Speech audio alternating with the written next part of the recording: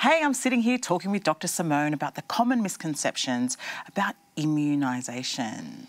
A topical issue for many mums. Well, look, I love that mums and dads and parents in general are taking an interest in their child's health and being proactive and finding out about these things. I will never discourage that. I think that's a really good thing to do.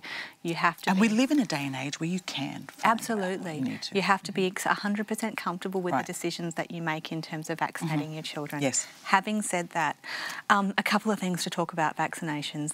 The diseases that we're vaccinating against aren't mild illnesses. Okay.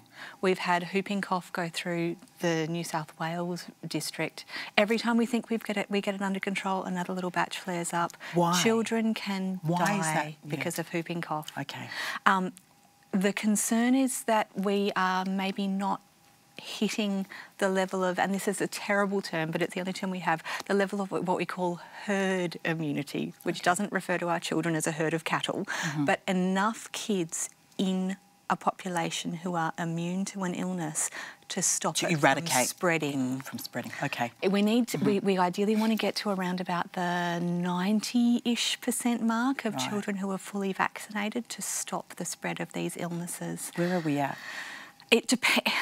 It depends on where you are. Okay. So some areas in New South Wales hit that mark easily. Some areas are in the 60 to 70% zone. Some areas are in the 40 to 50% zone. We're trying to save our kids. We're trying to save our kids. There is an idea that we're putting these diseases into our kids and we're naturally born a certain way. So we are. We don't need to have these things in us. These are serious illnesses that can kill children. So babies can die of whooping cough. This is something that is not to be tinkered with or taken lightly.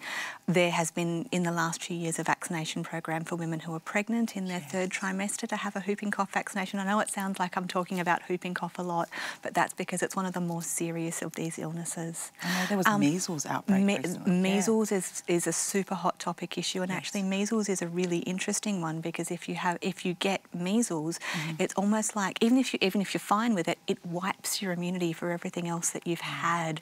So you're back to being a baby with no immunity again. Kids hate injections. They will cry. They will be sad. There has been some unfortunate misinformation around especially talking about measles and its links to autism. That was such a rubbish study that had fudged numbers, and when it was retracted, no one ever saw as much publicity as when the first claims came out.